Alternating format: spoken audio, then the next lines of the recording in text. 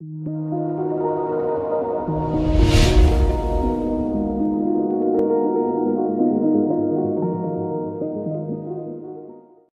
guys, welcome to my channel Python Educare. Today I have brought another interesting session which is on fetching the record of data from a CSV file to a Tkinter window. So if you have seen my previous video where I have created the same script for fetching the data from an Excel file to a Tkinter widget. So based on the multiple requests, so where people are asking like how to extract the data from a CSV file. So I am creating this script, or I'm creating this video for the same. And if you need any help, you can always get back to me at my email address, that is rafiqjawed2@gmail.com. So basically for extracting data from the CSV file, you need to import two more modules, that is pandas and the CSV file CSV. So the structure is same for creating the Tkinter widget. If you go to my previous video, you will see all the structures that I have explained very deeply. And if you are looking for the script, then you can go to my blog, and get copy the script from there. So my blog link will be available in the description. So here this video is only for how to interact a CSV file with it.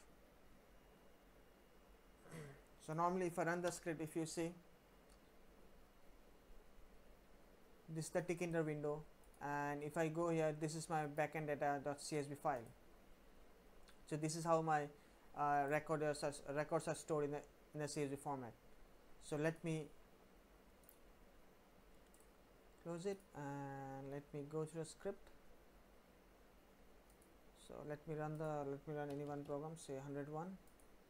So it gave me the user details. If I step 100, it gave me the user. Okay, so let me go to the script. The script is very simple. So in the submit function, the change is only in the submit function. So def submit, if you go down, this is df equal to pd pandas pd dot read csv, that particular backend underscore data dot csv. Then we'll get the row count, how many total row counts are available, that is row underscore count is a variable, equal to df, what is the variable we have defined to open the CSV or to read the CSV, df dot shape of 0, the first index. So it will get me the count of how many data are available in the first row itself, first column itself. So based on it will print the row count.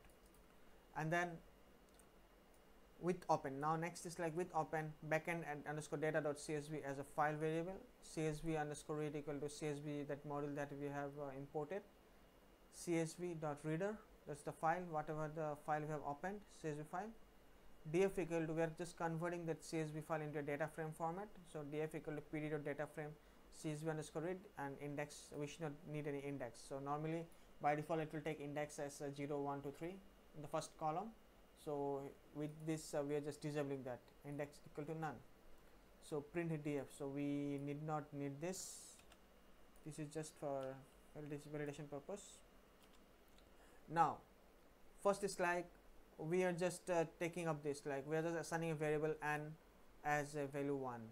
So while n is less than equal to row count, so we know the total row count is some 5 to 6 row counts are available, and we need not need the first header file. So n equal to 1, so it will start from the second row, and n less than equal to row count for val in list dfn.